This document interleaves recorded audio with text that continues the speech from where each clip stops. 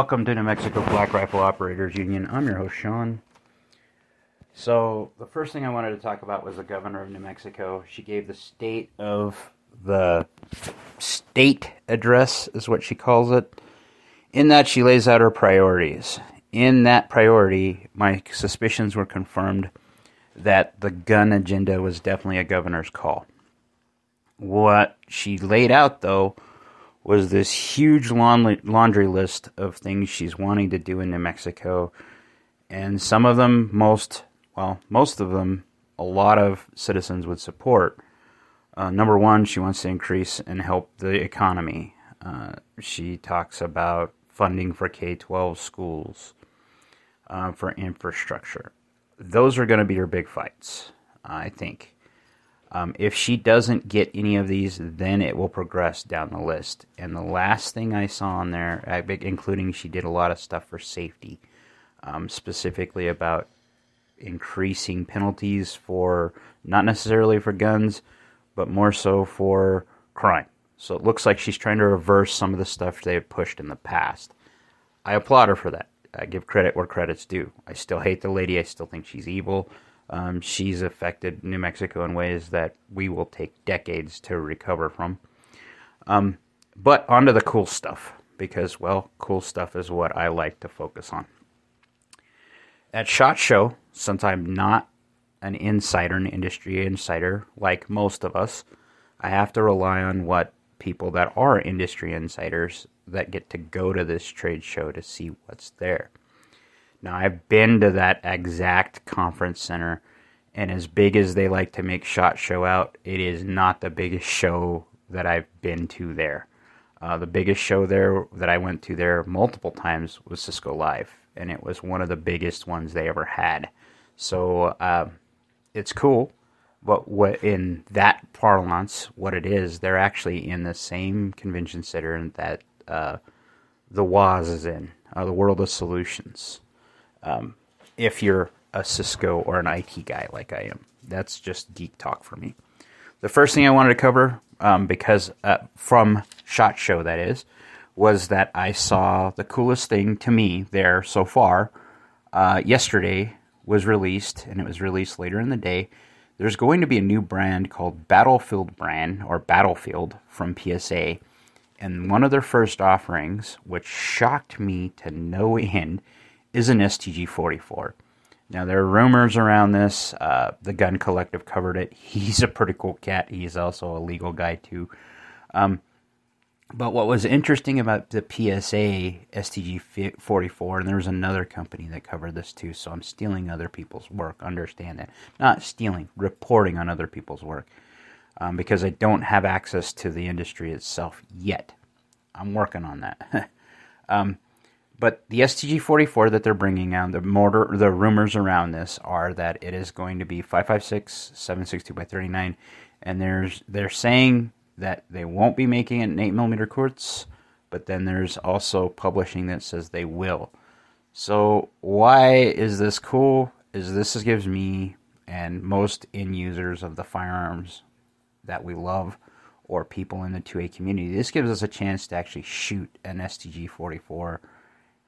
Probably because if PSA puts it out, it means it's going to be priced in a working man. He may have to work a little bit harder because this thing can't be cheap to make. From what I've heard or seen already, it looks like it has a lot of the stylings and features that the HMS version did that never turned out to be vaporware. Why do I see this being cool? Is it shows that the guy that runs PSA, the guys that run it, are out for their customers. Weeks back, I had seen on a PSA forum, on Facebook no less, them talking about you should bring the STG-44 to the market. Now, for me, knowing the history of what it takes to pull a gun out of the air, you have to have the tool packet, the data packet, and you have to have examples, lots of examples, if you don't have those, so you can tear them apart and get dimensions and stuff for manufacturing it, right? Because you're basically backwards engineering the gun that the Germans made in, 50 or 70 plus years ago. And to try to replicate that, even in a modern guise, is a big deal. It's usually financially burdensome. Palmetto State Armory has the resources. This is one of the reasons why I'm a huge fan, is one of their bylines, I've said this multiple times, is to maximize freedom. But this brings something to the market that, number one, I don't think anybody thought would ever happen.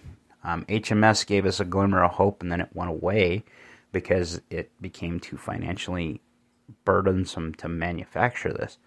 But PSA has the chops, and they have the resources. If they want to make this thing fly, they'll make it fly, because they're trying to help their customers, trying to maximize freedom, and they have the expertise all under one roof to probably figure this out in a way better way than I'm thinking. But in the past, historically, when you get something without a data packet, or without the tooling a packet, or without both, because that's what would happen, since the designers, the people that made this, don't exist. They were pretty much destroyed after World War II. So for them to go hot and heavy, that's pretty cool. Why is this significant? In the 2A community, there's a lot of people that make replicas that end up going away, and that's okay. What is more impressive is that this will come to the market. They've already shown it. They already have a brand associated with this. So maybe we'll see the SVD-40 or SVT or whatever the hell it is. The Russian Tokarev semi-automatic answer to the M1 Garand.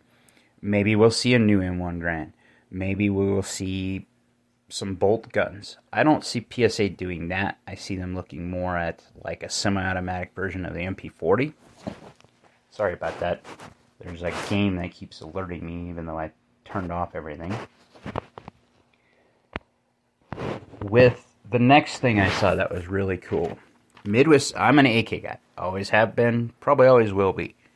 That said, I've also said if the ball drops, I'll probably grab my AR-15 or my 5.56 AK because of the caliber, and more so because if I need to support something, I could get support.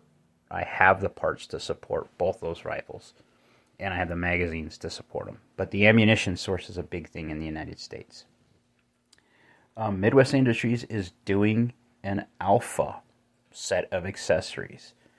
So I don't see that they're going to sell the completed gun, but they're selling the forends, all the furniture sets that when Vickers, I think his name's James Vickers, he did a series on the Russian Alpha.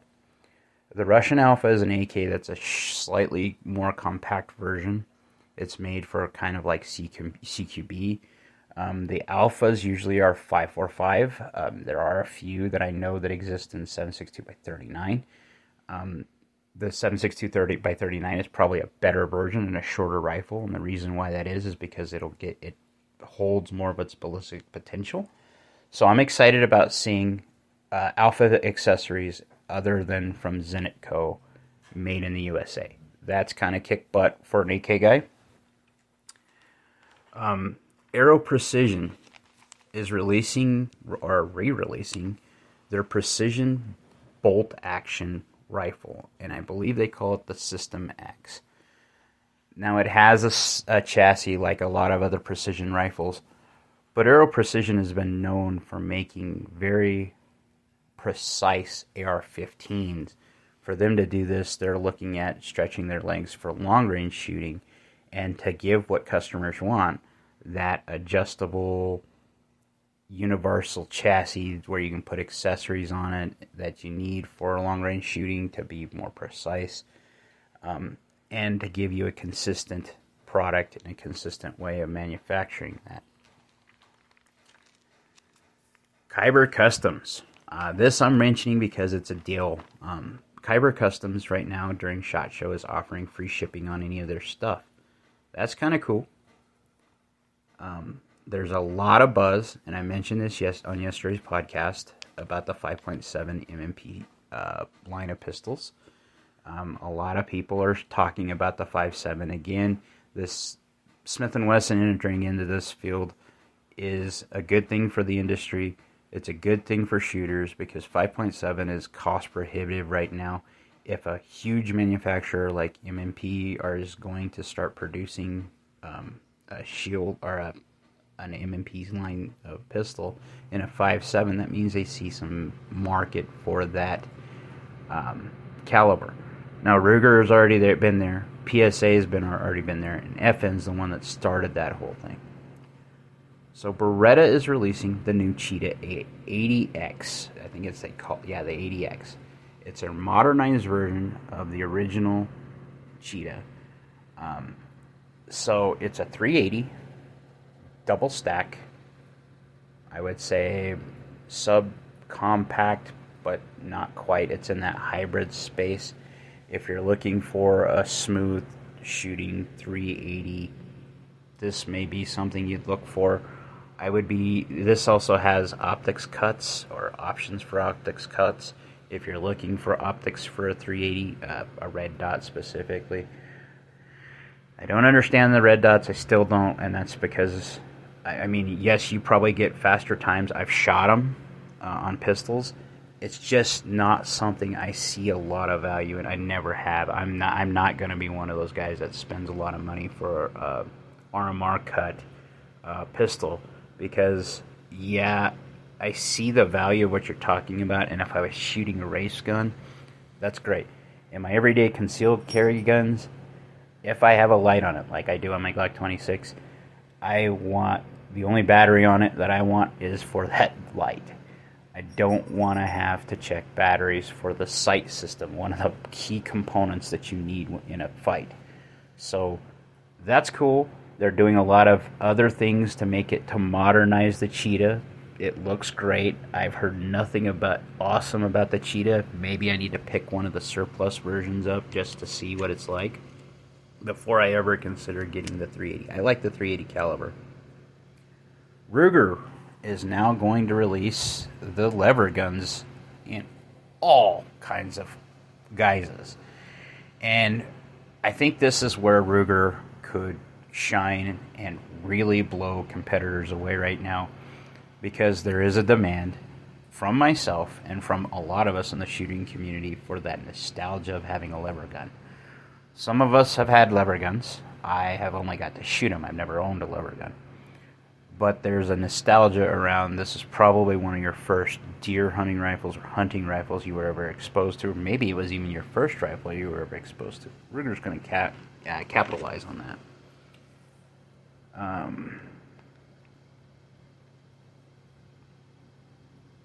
Okay, so this is a cool one that I think it's a cool accessory. The IPSC store, or SBRE, Speed PC Versa pouch. Now what this is a John Wick pouch. Stick to the company IPC and you'll find this. They have a pouch that would be put on like your battle belt, but for pistol caliber carbine specific type magazines. That means that it looks like they are going to have them for the normal capacity 30 round Glock magazines for the majority of the PCCs that I've seen. That also means like SIG or Beretta, any of those guys that have made extended magazine, not extended, standard capacity magazines. I'm trying to wean myself off of extended. When I say extended, I say that it's bigger than the magazine will, not the capacity. I don't actually care about the capacity. I think the capacity, whether you have one round or 100, it doesn't matter. If you're a poor shooter, it doesn't matter. But it also doesn't matter anyway because, well, we're in the United States, and that's fine. On the other, there are tons. I watched this stuff all day after the podcast yesterday and after I got some business stuff taken care of. I looked at FN. FN's re-releasing a hammer-fired pistol. I don't know why. There's a lot of buzz around metal frame pistols there, specifically like the Smith & Wesson that was released, I think, last year or something like that. I think Canik's even doing it now. Speaking of Canik has released a new, they've had this line out. They call it the Meat line, METE. And it's kind of in that fun 365 size. So it's great for concealed carry, but it's a lot cheaper at $400 or $460 MSRP. So you'll probably find them $350, somewhere around there. That's an interesting thing.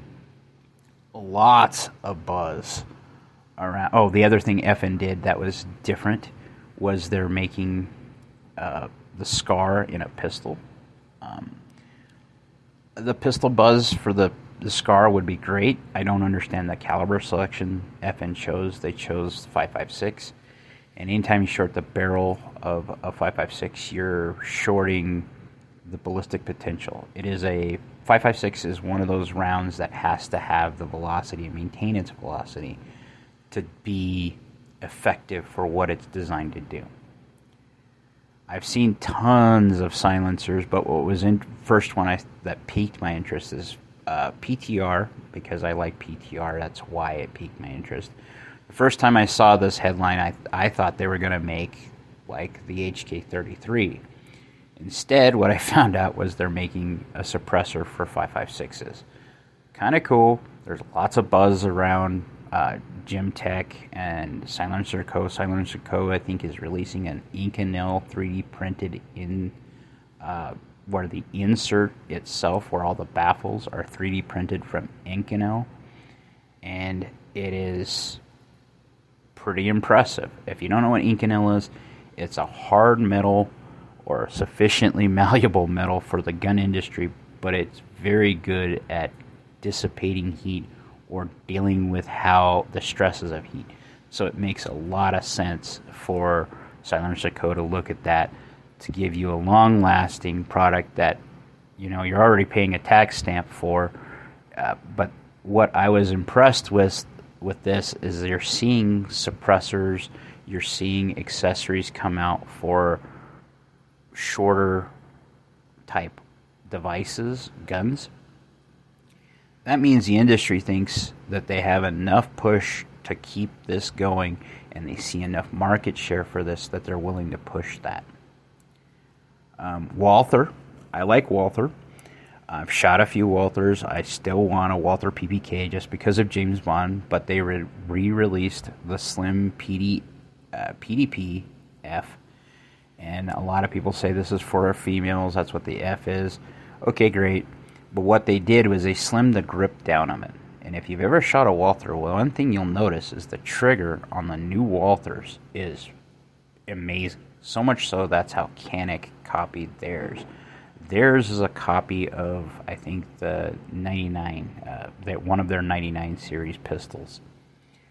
Primary Arms, my favorite optic company, released their ACSS Nova optic. Or reticle. Now, why do I like Primary Arms? Great price point. You get what you get a lot of value for what you pay. A working man gets access to stuff like the Trijicon. Get the warranty and support along with that. But I like Vortex too. Vortex is an American company. Primary Arms, sometimes I've heard, uses Chinese or not Chinese, Japanese optics or glass, and that's fine. Japan is always going to be an ally. China isn't, and China isn't known for making the best stuff. Of course, one of our favorite gun organizations is there, and I didn't see FPC, but I'm sure they're there too. But GOA is there at a booth. That's cool. They're always behind us. That's why I support them.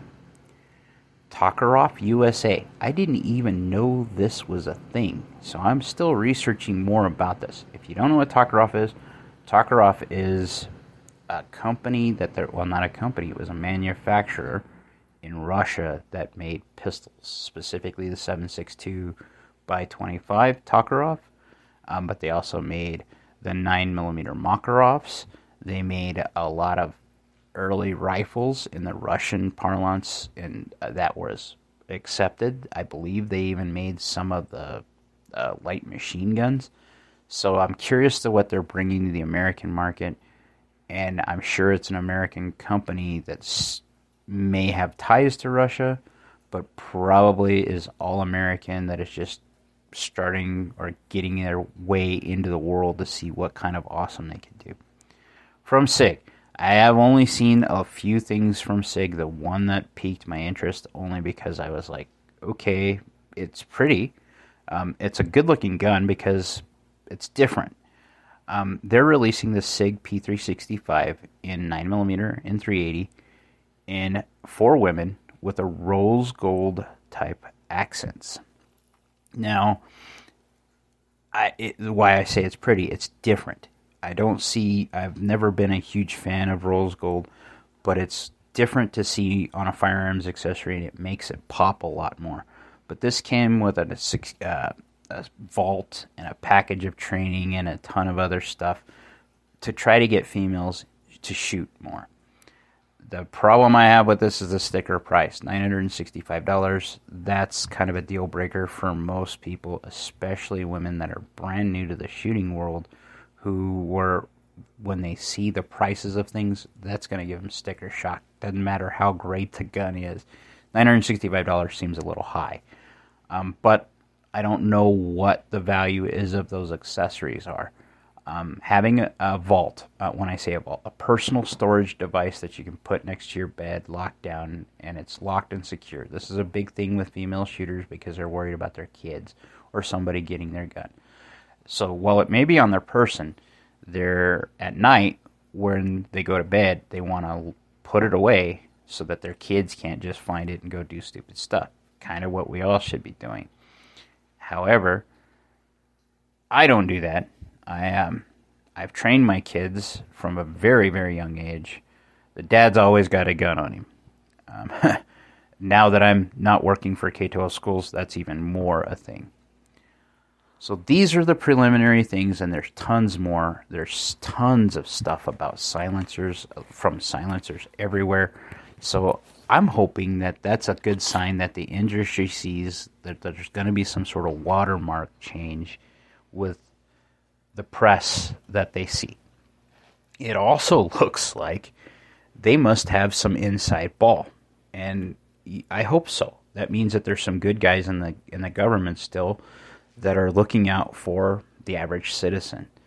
I still don't believe the pistol brace stuff will pass constitutional muster at the Supreme Court level. It sucks that we have to go this far every time to keep our rights. And in New Mexico, we're really having to fight this fight. To get back to what the governor said, how I see this playing out, she's going to go down the list of her items in the state address. And if she gets all of her big wins, then she's going to focus on guns. Okay. If she doesn't get any of her big wins, this is how we win for the 2A. What I mean is you make those other meetings, and this is where the reps do our work for us, so long, so intensive. This is a long session, so this is a normal session, so it's 60 days. It started yesterday. So we have 60 days in New Mexico to make our voice heard, talk to your reps, get them involved. In Northwest New Mexico, Ryan Lane has already came out and said, yeah, I don't see this getting to the floor because we have so many other things to deal with. Rod Montoya, who's also the representative of Northwest New Mexico, I've got to meet the man at a grocery store a couple of times. Dude is awesome. He's very approachable, especially to his constituents. He hates our governor, and with no unabashed. I say that because not saying, you could read between the lines. You could see the contempt that this lady showed him, and he is just reflecting it. And with that, I think he'll fight for his citizens' rights. He knows what we want in Northwest New Mexico. When I talked to him once during the COVID crap when I was still working for K-12 and was complying to try to be an idiot, I guess is the best way to put it. I was an idiot working for K-12s in that I complied. with the COVID stuff, because I had still been married to a career that is now a thing of the past. I thought I was helping kids in the best way I could by making sure they had access to technology and that I made it scalable and work forever with these guys. That we could replace pieces or add pieces and there wouldn't be any fallout from, or minimize the fallout from that. Tried to be flexible to adapt to their learning models as they evolved, and they kept evolving. I think that's a great thing. So, that's what I thought it was. But in that, I got my shots because of peer pressure around me. You work around a group of people, they can become family. I could have literally rolled it in the cone and told them no, because most of my people in my department did. The rest of them were influenced by my decision, because if I was willing to do it, or they had family that was really, really on that edge of being, they were immunocompromised, they were trying to protect their family because their family's just as big of a deal, those may have complied in my department. The rest of them firmly would have told them no. And my people, I had to calm them down before we got the new superintendent, because they were ready to walk. They were ready to say, no, we're done. We're not doing this. Okay? I helped calm that down. I probably shouldn't have. I probably should have let them speak their mind, because maybe if they got more pushback from the whole department, maybe they would have stopped that stuff. That was a big factor in the change in my mindset, that you cannot comply your way out of an uncomfortable situation. The only way you do it is by having reasoned arguments, by being peaceful non-compliance. Just no, I'm not doing that. That's the best way to do this. You don't want to go fight, because violence will only bring the violence of the state down on us. When we go to protest, because I'm sure there's going to be a 2A protest, and when I hear about it, I'll let you know, because I will probably be heading down there some way. I don't know how I'll afford it right now, as I'm trying to grift and grind and keep things afloat until I get my payout from my retirement so I can start my other business. But I will be down there, and I'll broadcast live from that event. What needs to happen when we're there? We need to be present. We need to be vocal. We need to have reasoned arguments. And we need to bring the memes, honestly.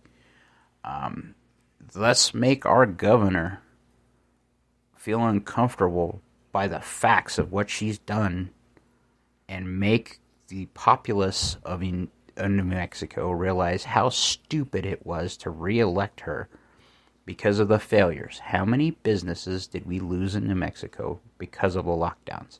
She still has those emergency powers. That's one of the fights I know they're going to take to her. How many people, how far behind are those kids I worked so hard to protect, to do what I did? How much progress did they lose in the classroom because of the stupidity of compliance? Not one educator, except for one board in the entire state of New Mexico, laid it on the line and said no. The board I used to work under was about to do that, and they were talked down because they wanted compliance so that they could voice displeasure and join a lawsuit, but not actually show enough people doing it. One school did that. If all 80 plus in the state of New Mexico said, no, we're not doing that, it wouldn't have happened. And that's how the 2A needs to go. That's why I keep bringing up the marijuana stuff. People just didn't comply. Now it's legal in New Mexico. Now it's legal in 20 states. That mentality needs to happen in the 2A community. New Jersey, when they passed their magazine bans, I think 4 magazines in the state of New Jersey were turned in. Okay? Bump stocks. I don't know anybody that turned in a bump stock. I don't know anybody that ever mentioned it again until the recent ruling. I still say, don't tell anybody you have it. just simply live your life, do your thing. If you are a person that isn't a piece of crap, who isn't starting crap, and who isn't in law enforcement's radar, and you're not shooting at a range all the time, a lot of the laws are never going to apply to you because you're never going to be found out unless you're vocal and you show all your crap everywhere. Now, I'm vocal, but I'm trying to skate under the law because I'm probably going to enter a business that's probably not very 2A conducive, but I'm not doing it myself. I'm having my kids, who are 21 and 22, start this business, and all I'm going to be is a guy that's labor, that walks around, hands everything out, does whatever. That may give you an idea because I keep bringing up this one industry that's now legal in New Mexico. It's because it's my secret sneaky Pete way of still helping the organizations that I care about.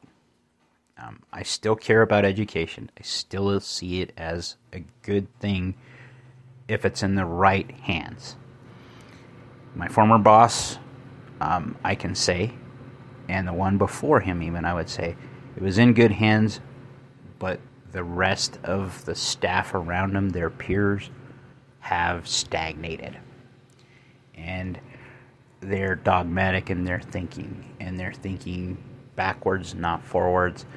And while they're trying to push progress on some things that they see that are important, the one thing that is the biggest red flag for any parent is equity and inclusion.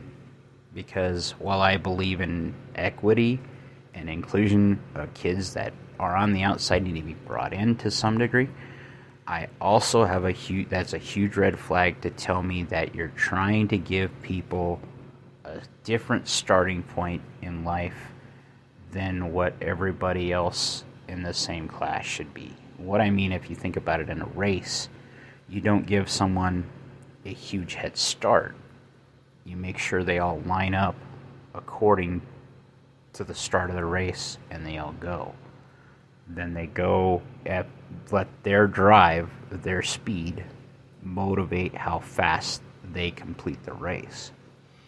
Now, when I say that, I understand some people don't have all those opportunities. You want to give them or try to help them get the leg up. But once they've got the leg up, they need to be self-starters. And that's where I think our educational system has stopped. For years, we've produced people that are drones. They do exactly what you tell them. This is why we have such a problem in the 2A and why we have such a problem with NPCs in the world around us. Like, share, subscribe, be great. Please share our podcast, my podcast. Let people see that we're behind the blue line, but we're trying to keep New Mexico tactical, and we are gun people. We always have been. It's 3 cities in our state that tend to screw us and push us towards the democratic way of life. And I don't say democratic way of life, I should say Democrat, as in the party way of life, which means they're trying to make us like California and New York.